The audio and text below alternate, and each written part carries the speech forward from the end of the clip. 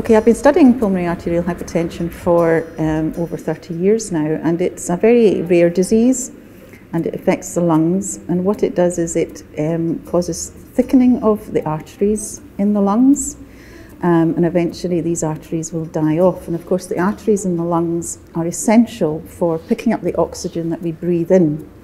So it's a very lethal disease. It has a very poor survival rate, and it's mainly women that get pulmonary hypertension, which is what I've become very interested in.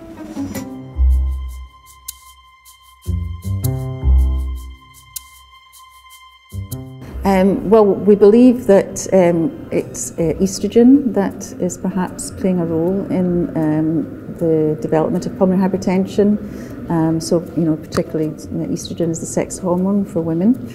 But for many, many years it wasn't very clear why. So we're actually now beginning to try and understand why, so that, again, drugs can perhaps be designed to interfere with oestrogen in some way.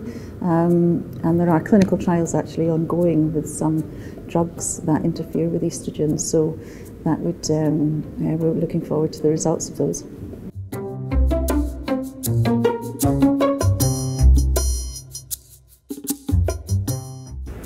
That's interesting. My daughter asked me the same question when she was starting her studies at university, and she said, "Why did you study pharmacology?" And I said, it's just a subject area that really, really fascinated me and interested me. And I've always said to her, well, I'll say to anybody, if something interests you, it's much easier to study because you want to study it. So it's important that you study something that you're really passionate about and very interested in.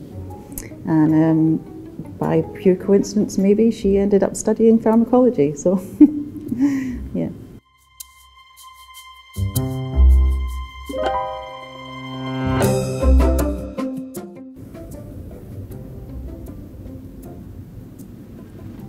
Oh my goodness, as empty as my brain just now, I think. I can't